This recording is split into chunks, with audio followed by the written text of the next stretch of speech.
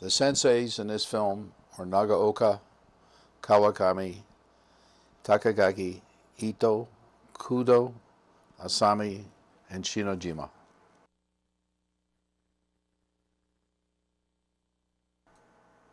Now let us visit Nagaoka Sensei. He's 10th Dan and was one of the disciples of the founder Jigoro Kano. I didn't know him very well, but I thought I'd share these photos with you.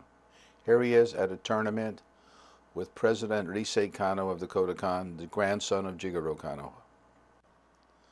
Now let us go on the mat with the sensei. Ukiwaza is one of the sutemi or self-sacrifice techniques. Here the sensei pulls him around to his right, and then as the opponent steps forward, he blocks him with his leg and uses his hands in a circular action.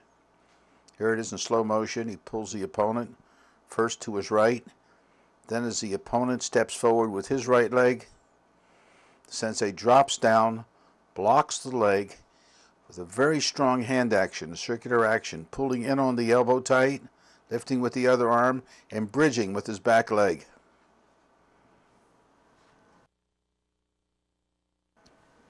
Yokogake was originally a technique against men in armor. Steps back, fall down yourself, driving the person on their leg, then kicking their leg out. Let's do this in slow motion. As the opponent steps forward, right, the sensei is going to drop down, pulling hard on his elbow. As the opponent's weight is on his leg, he kicks it out from underneath him, keeps falling, pulling in on the elbow, and driving him down. Yoko Otoshi is like Ukiwaza, except you throw sideways. Here he avoids the opponent's action, drops to his side, strong hand action, throws him. In slow motion, he avoids the opponent's throw. As the opponent recovers, the sensei quickly drops to his side, pulls his elbow down, the other hand up. Strong circular action, bridges with his back leg, and throws the opponent. To be with Kawakami Sensei was like being in a Judo time machine back at the time of Jigoro Kano. Here we are working out at his dojo. He started his Judo in the town of Mito in Ibaraki Prefecture. Here's a rare picture of him with a white belt. In Ibaraki, he did Judo, Sumo, and Bojitsu. He was invited to Tokyo to the Horikoshi Dojo, which was the Yoshin Ryu Jiu-Jitsu school. And these are some of the teachers there. And while he was in Tokyo, he went to Meiji University, where he became captain of their Judo and Sumo team.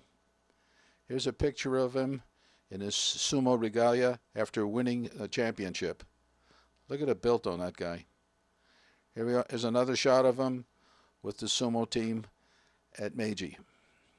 Here the sensei is using the jo or short staff. This is an exercise on the use of the staff.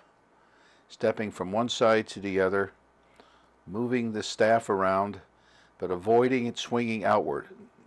The weapon is always kept close to your side. We're not wearing armor, so we have to be careful so we don't whack each other. We start out slow, increase the speed, hitting the staffs harder and harder and harder. This is just moving across sideways. Now, Hadley and the sensei are doing randori. Watch how Hadley bounces on that spring floor when he's thrown. Hadley tries an ouchigari, the sensei stops and slides into ukiwaza. See the floor bounce? And here we are in slow motion. Hadley tried ouchigari, and as he steps away, the sensei slides down, catches his leg, and with his hands throws him through the air with ukiwaza. Tsuyoyo Otoshi is a combination of the one-arm shoulder throw and the body drop throw known as Tai Otoshi.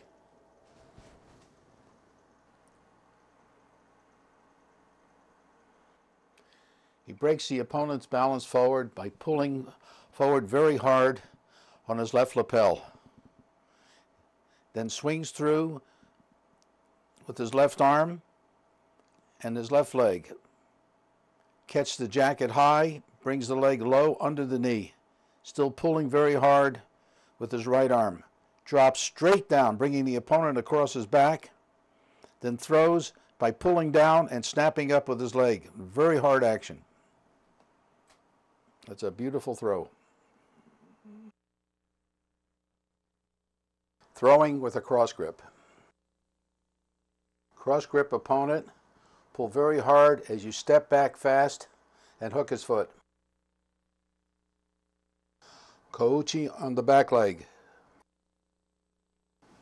When opponent is defensive, drive him back on his rear leg, locking it, then come through and hook. Lift him up, push him on his back leg, come through and hook. Lift up, hook. Hizagaruma, the knee wheel. Grips near the shoulders, and as the opponent starts to move his left foot forward, he catches it. Let's do it in slow motion. Gripping high on the shoulders, he steps around with his left foot with his toe pointing in. Pulls on the opponent. Watch his left foot is in a straight line with the other 2 feet. Blocks his knee. Has a circular action with his hands. Keeps that action going as he sweeps up.